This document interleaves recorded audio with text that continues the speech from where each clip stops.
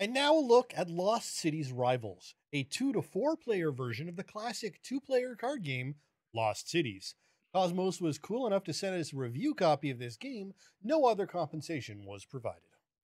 All right, Lost Cities Rivals was designed by Reiner Knizia, one of the most well known and respected names in the gaming industry whatsoever. It features artwork from Sébastien Caiveau. Now, here in North America, it's put out by Thames and Kosmos. Lost Cities Rivals plays 2 to 4 players, and a game takes about 45 minutes or less. For a look at the cards and tokens you get with Lost City Rivals, check out our unboxing video on YouTube. Now, in addition to the expected cards, this game does come with a number of gold coin tokens. They're about the quality you'd expect from any good hobby board game. Now, the cards themselves were decent quality, but not great. This is a game where you're going to do a lot of shuffling, a lot of handling of the cards. This is one of those games where I can see if you sleeve cards, you're going to want to sleeve this. If you are a card sleever, just do it right from the start. If you're not a card sleever, you still might want to consider it.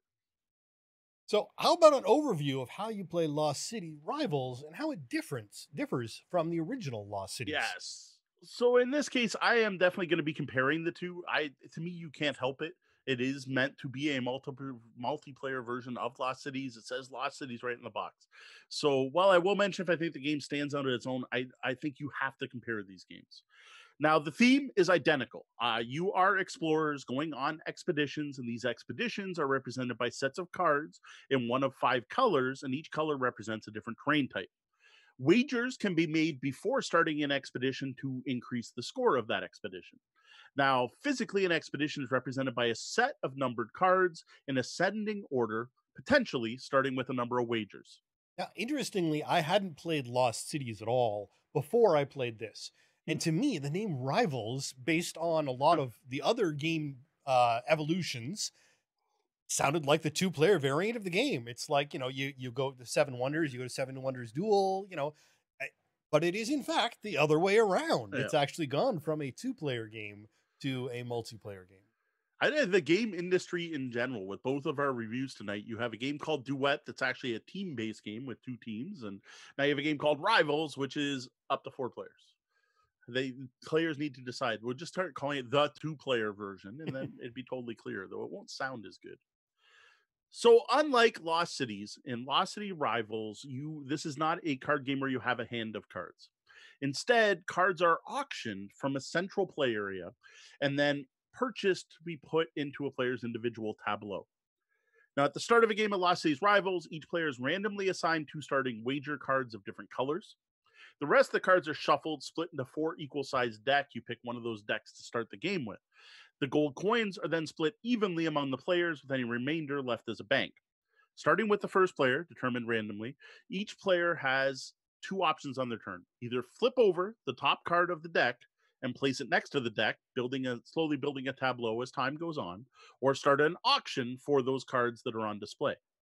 Now, during an auction, the active player bids 1 or more of their gold coins for the cards in the main tableau. The next player can then up or pass. This continues around the table. Once you pass, you're out. Eventually, you're going to have just one bidder because everyone's passed. They pay their coins to the bank. Now, the auction winner can take any number of the cards from the central playing area and keep them for themselves in their own tableau. They can lose some behind. They also can choose 1 card to remove from the game. Any remaining cards in the tableau just stay up for the next auction. Now, placing cards into your tableau does have a bunch of rules around it. There are some restrictions. So each color or suit of card goes in its own row, and you can only have 1 row for each type out of the 5. Wager card can only be played on other wager cards or used to start a new row. And once a number card has been played, all future number cards played on that row must be a higher number than the last one played. Note, the placement rules here are identical to the original Lost City. So if you know the original game, the card placement rules are the same. So again, mechanics are certainly simple enough. Auction, places in the original game, rinse and repeat. Pretty much it. Now, after an auction, the player to the left of the winning bidder becomes the next start player and continues the game. Again, they're either going to flip a card or start a new auction. When the active deck runs out, everyone gets money again, and this is really well done. All the gold coins in the bank are just evenly split between all the players. So everyone is constantly getting a refresh of money, which I thought was really well done. Any leftover money, it stays in the bank if it's not divided evenly. When the last card of the last deck is flipped face up, the game ends immediately. So those last cards that are still up don't get auctioned, which is important when trying to count cards. So the strength of the game lays in its simplicity, but then I suspect fans of the original would expect nothing less.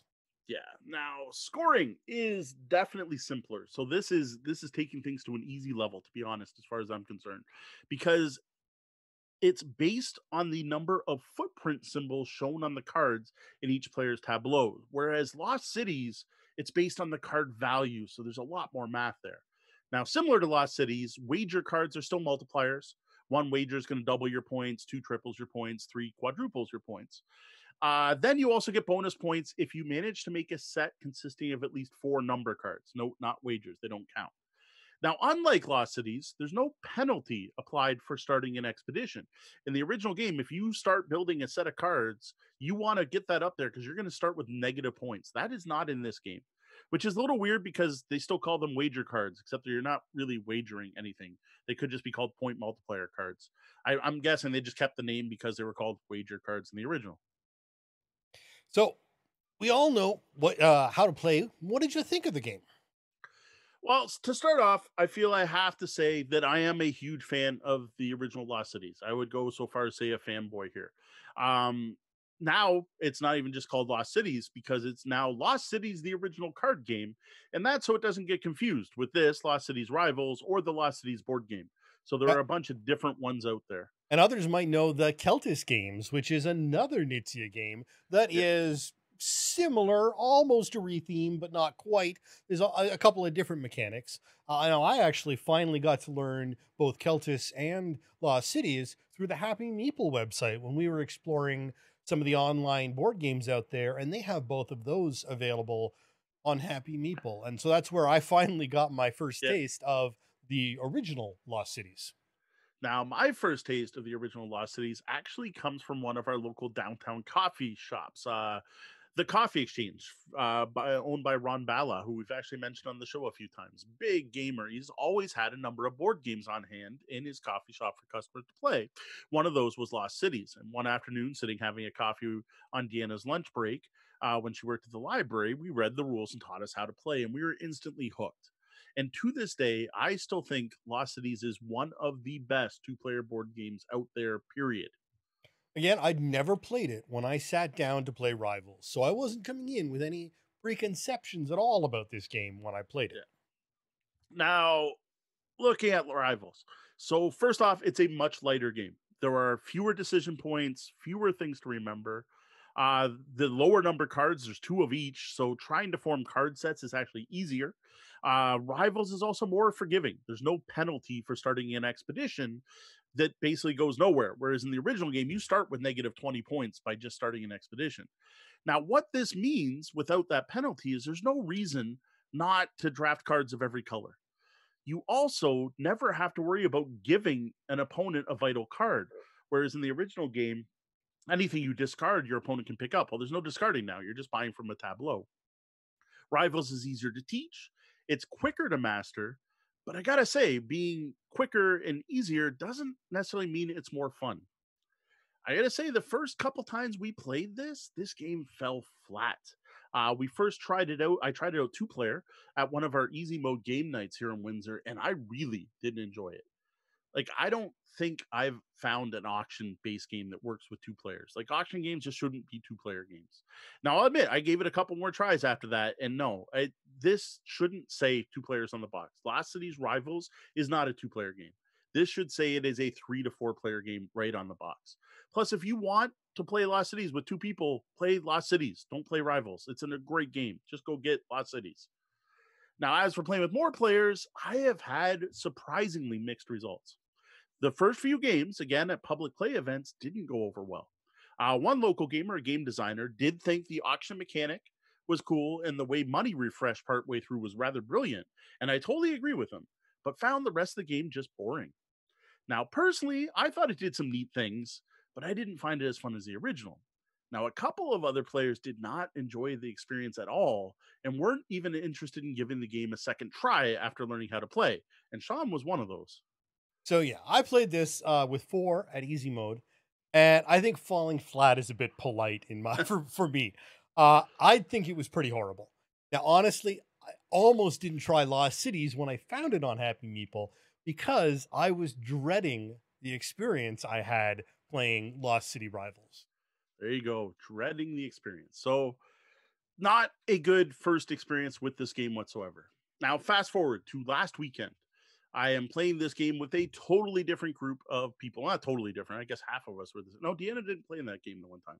So I was the same three other players with a different group of players, and I had a completely different experience. Here I was playing with Deanna, my sister-in-law Holly, who also used to meet Deanna downtown and play Lost Cities with her at the coffee exchange, and then Deanna's mother, who learned the original game from Holly and also enjoys it.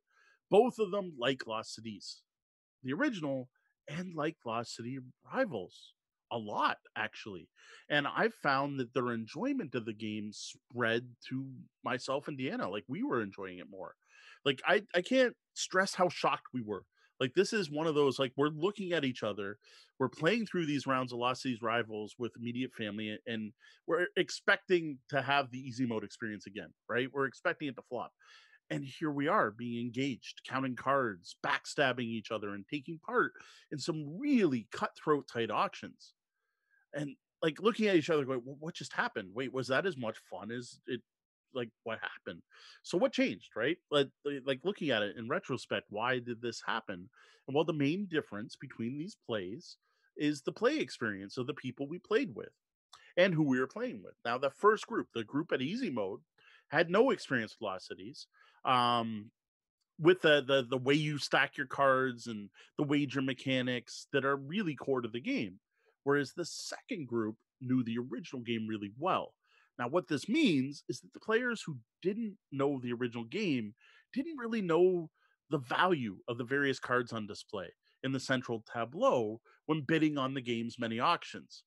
So both versions of Lost Cities are also rather math heavy games requiring card counting to play well, and that's not going to appeal to every gamer.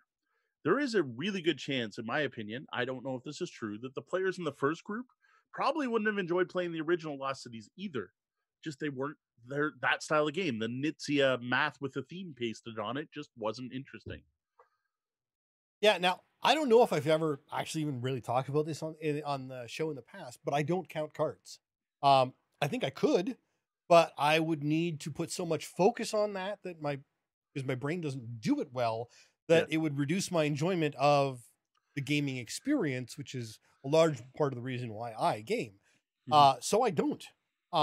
And then as a result, games that really require that card counting tend to fall flat with me. And Yep. really, that I think is sort of the root of why Rivals is not for me. Yeah. And that's it, right? That's the final answer. That's the solution here. Is Lost Cities Rivals is very much not for everyone. It's a math heavy card counting card game with a very solid auction mechanic that isn't going to appeal to all groups. Like I personally thought it was decent those first couple plays and grew to rather enjoy it in the end, but that was based on who I was playing with. Playing with players who are taking the time to count the cards and being careful with their bidding and knowing how to value what's up there based on what they have as well as what the opponents have made the game a lot more enjoyable than playing it with people who are just playing a game and kind of playing randomly in a way. But while I enjoy both Lost Cities and Keltis, Rivals for me is a pass. And I suspect this sort of reaction is really what's keeping it well down in the rankings compared to its original version. Now, despite growing to enjoy the game, I probably will keep it in my collection. I do strongly think that the original is the better game. The only advantage Rivals has to me over Lost Cities is the fact it plays 3 or 4 players. Whereas Lost Cities, you're stuck with 2, no matter what. And I gotta say, like honestly, if I had 4 people and 2 copies of Lost Cities and a copy of Rivals, I'm probably more likely to play 2 different games of Lost Cities, unless the group really wants to all play a game together. Um, if you enjoy the little original Lost Cities and you're like, man, we always have groups of 3 or 4, and you never get your game copy played because you always have big groups and not 2, you might want to check out Rivals. I do have to say, if you've never played a Lost Cities game before, this could be a good introduction because it is lighter and it is more forgiving and it is a little easier. If you're looking for a new 2-player game, don't grab this. Honestly, like just go buy Lost Cities or something else completely.